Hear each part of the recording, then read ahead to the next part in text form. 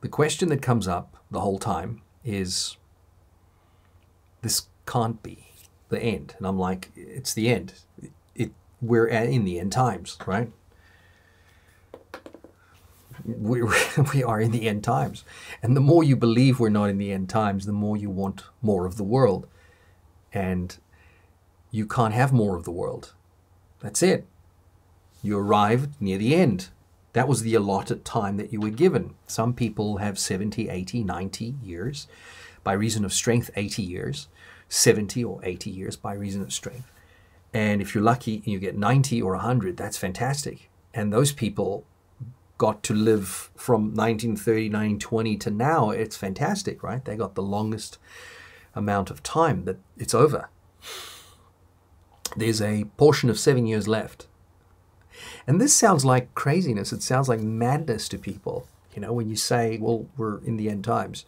The mark is here, you know, the number and the name of the beast is in that thing. This is it, right? The fact that it doesn't have an actual manifest mark somewhere yet, it's coming. But that's not the mark. The mark's the physical rewriting. Suetonius, 12 Caesars. Every time a Roman emperor wrote an edict, every time they wrote an edict to the masses, in all of the protectorates throughout the Roman Empire, they would leave these edicts on the doors, the gates of the city.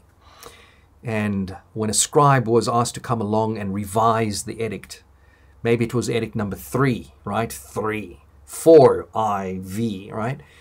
Every time an edict was changed, revised, the scribe would chisel away, or write. Sometimes they would write. They would change the edict of the emperor, but they would leave what the emperor had said below that. They would leave that information, but they would scratch it out.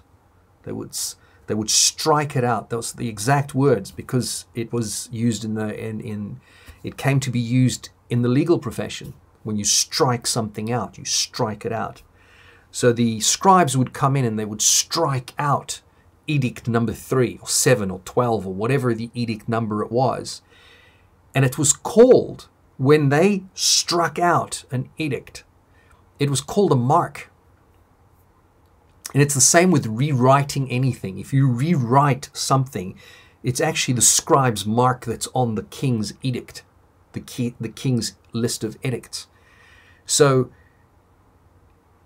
Apostle Paul is using imagery of his time. He's using terminology that relates to the Roman Empire. And anyone of that era understood, and a good historian, a good scholar of the Bible understands that if the scribe has come along and written over one of the edicts, then that's the mark, right?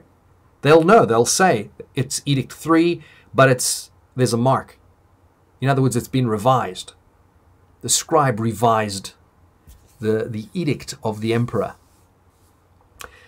And Apostle Paul knew this. And for that reason, he understood that the last thing that you want to do is to desecrate, abominate the edicts of the king, right? The edicts of the king, it's an abomination to come in, anybody other than the scribe, anybody to come in and scratch out or vandalize an edict, because those edicts were incredibly important.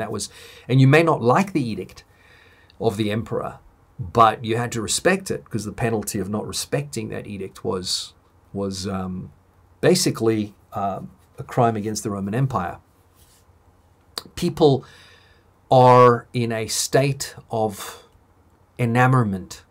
They're in a state of love. They are paramours to the world. They love the world. They want more of the world. They want to get married. They want to have kids. They want to go and travel to all the many countries, the myriad countries they see in travelogues, on TV commercials.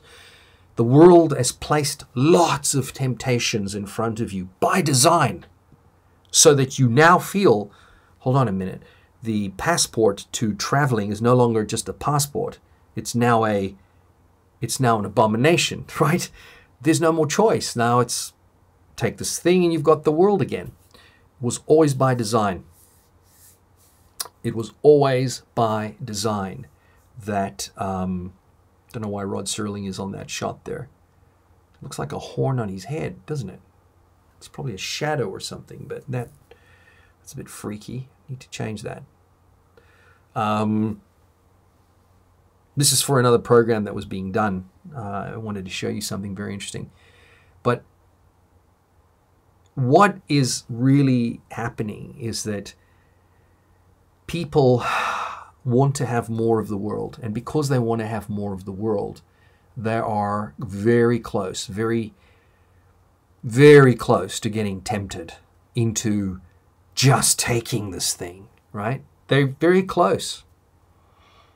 And thus comes perdition. Thus comes the end.